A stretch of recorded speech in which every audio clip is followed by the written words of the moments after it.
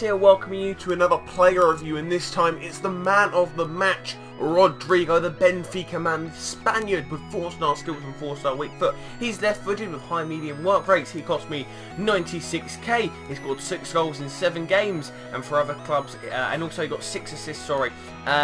Great player, 5'11". Really solid. Rodrigo Moreno Machido, very good player. As you can see, some standout stats is 86 pace, 97 dribbling, 98 shot, and 95 heading. Very solid all-round striker. So the positives of this player is his pace, his shot, and his ball control. Negatives, he's quite not very strong. His movement isn't all there. So here's a few highlights of the man. He's a really good player, and the shots on him are beautiful. I mean, he can just bang in the shot from anywhere. His left foot is so solid, and his right foot is also very on key.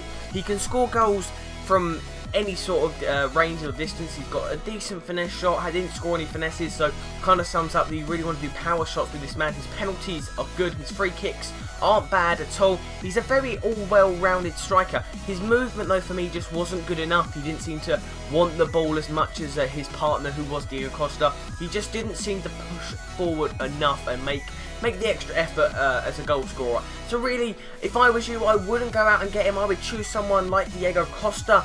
But who would you choose? I mean, it's up to everyone. If I was you, if you wanted to use Rodrigo, do not use his man of the match card. He's way too expensive. His price tag isn't worth the card. A 79 rated man of the match isn't really what it's all about. I think you want to go for more of the higher rated ones. Like Denver Bar's quite a good one, and so's Nazare. But guys, that's been my player review of the man of the match, Rodrigo. Please leave down below your opinions and your comments. I'd be greatly appreciated. All that's left for me to say is thank you for watching. Please like, comment, and subscribe, and I will see you very shortly.